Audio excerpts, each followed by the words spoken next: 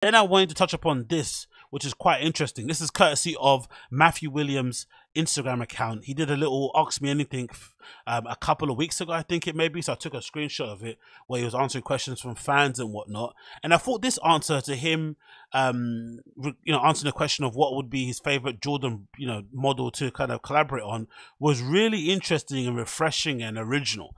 And also, a little bit questionable considering the stuff that he's made going forward. But I thought this was quite cool. So somebody asked him here, would you ever design some Jordans? And if so, which one? And he said, the Jordan 8 Low. Interesting, right? I would like to make these. I was born in Chicago and Michael Jordan was one of my biggest inspirations as a kid. I love Jordan brand. Maybe if we all say we want this shoe to exist and share this image enough, it will get made one day. So I guess the picture he's sharing up above is actually his own interpretation of a Jordan 8 Low, which in my opinion might be one of the worst Jordans ever, because I think a lot of Jordans, with the exception of maybe 11s or something, many Jordans don't really look good once they've cut into lows. You think of the Jordan 1 being a classic example. You cut those bad boys into lows and they look like legitimately like they ran out of material. It just looks horrendous, looks horrifying. The icon of most Jordan models is the fact that they're kind of knee height, sometimes just above. Sorry, not knee height. I'm joking. They're not flipping Ricardo Tisci Air Force Ones. They're sort of like ankle height, just above the ankle. But when it comes to having actual low sneakers like running shoes and make those to be basketball trainers, I'm not a fan of them. Similar to the nowadays, you get a lot of these basketball sneakers that are made with these new gen stars. I think the new ones, the Ja Morant ones. A lot of them are kind of shoes that you would describe as kind of regular sneakers, and I'm assuming most of them have quite interesting or dynamic outsoles and grip that kind of alleviate or can kind of replicate any sort of security or protection you might have got from the shoe kind of covering your ankle and kind of centering you that way. Maybe that's the kind of thinking behind it. But regardless of the design principles, the technology, the innovation behind it, I just hate all Jordan lows. I think with the exception, like I said, of 11s, I don't think any Jordan looks good in a low. I think they all look terrible. But for whatever reason, Matthew Williams, I think maybe because, just to be a little bit different and to kind of, stand out from the rest, he's gone for a model that I think is also underrepresented and doesn't get enough respect in terms of the Jordan lineage, in terms of the Jordan 8. The regular Jordan 8s are definitely one of my favorites, similar to like the Jordan 6s and 7s. Either side, they really go pretty well. But the 8s are really good because I think the colorways are banging. You got the aqua colorway. You got the number one I saw like a YE ready colorway. That's kind of like a fire one. So they kind of, I like that kind of classic 80s, 90s kind of, color scheme where it's like 2 or 3, 4 colors, nothing too crazy. I love the little addition of this little pattern here that reminds me just above the back of the heel, that reminds you of the section that they have on the AirTech Challengers. Like it reminds you of those old kind of tennis court shoes that Nike used to make back in the day, or those kind of cross trainers where they'd have like a little panel that you could make, you could add little patterns on it and whatnot that maybe match some of your lycra that you're wearing, or just kind of throw a little bit of an extra detail going forward on them.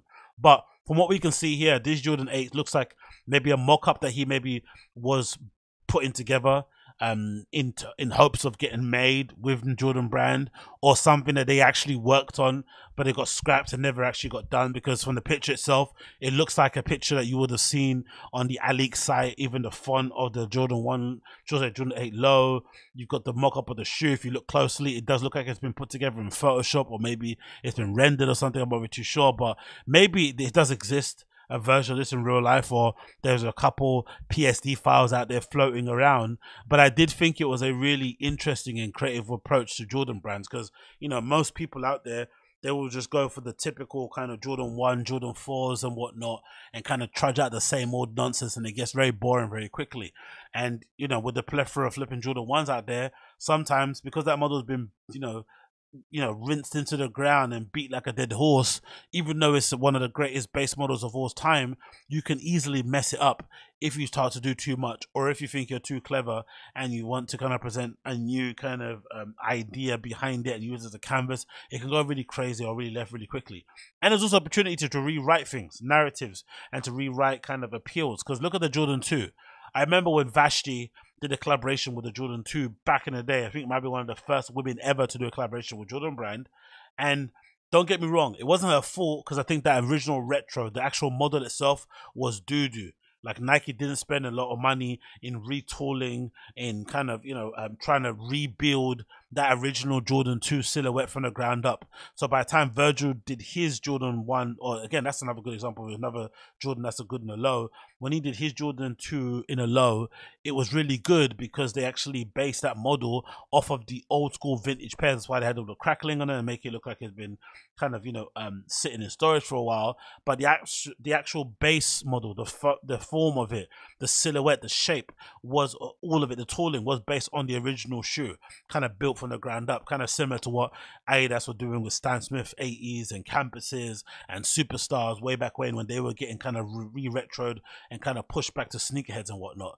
So that's a pretty good kind of adage to go by. So I'm curious to see if this actually picks up any steam, if this goes anywhere. I gotta give credit to Matthew Williams for choosing something a little bit out there and not going for the same old tired models, Jordan 1, Jordan 3, Jordan 4, Jordan 6, whatever it may be. He's kind of going for stuff a little bit out there to kind of, carve a little bit of a niche for himself going forward. Do they really fit the Elite's aesthetic overall? Probably not. But I still think it's a good, tasteful approach to something.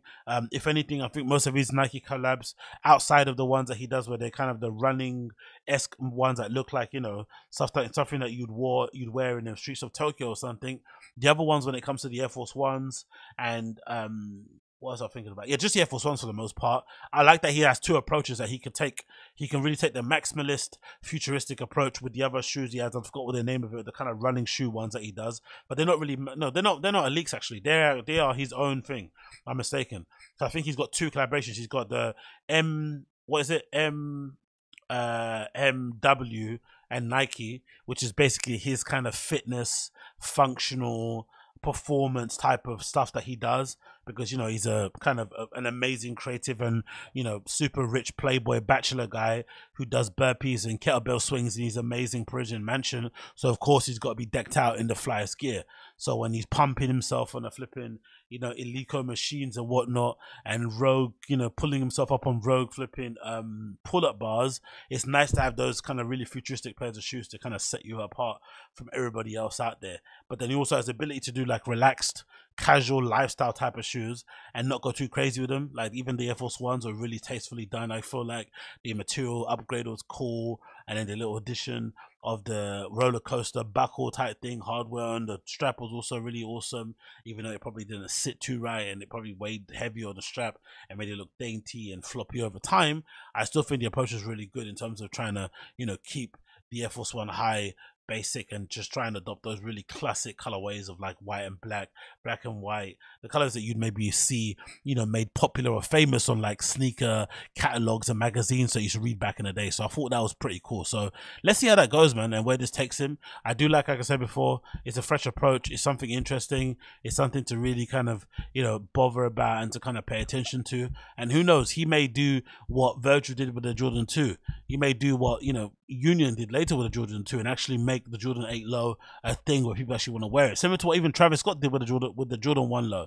Even though I still think the Jordan 1 low is a horrendous shoe, Travis Scott kind of made them cool, or made them somewhat relevant again, even though people were usually buying Jordan 1 lows as a kind of a cope or as a consolation prize if they didn't get the actual Jordan 1 they wanted. Similar to how people buy Jordan 1 mids instead of just buying the highs, because you're not gonna leave here with nothing, right? As Denzel Washington would say, right?